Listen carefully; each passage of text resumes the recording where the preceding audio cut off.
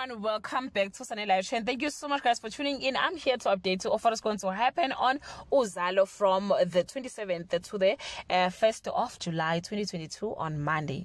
Nkonzi is doubtful about attending Kapsule's charity event, afraid his presence may ruin the event. General steps on Lily's bisexual toes and she bites back. Hlelo can't stand living a lie on Tuesday.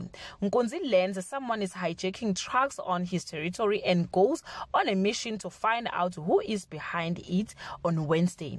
A determined Nomaswazi continues to dig into her father's death. General's dinner with the Kaba family is nearly perfect. Sbu is miserable without Hlelo on Thursday. Nomaswazi has a perfect plan to avenge her father's killer while Lily drives a wedge between Madongwe and Mrs. Madlala, and with Hlelo out of the picture, Sbu is eager to work on Friday.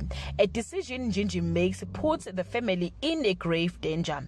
The tide seems to have turned for Kapsile, and Lily is confronted by Madongwe and Nonka about her death. Guys, this is all I have for today. You can leave your comment below and share your opinion.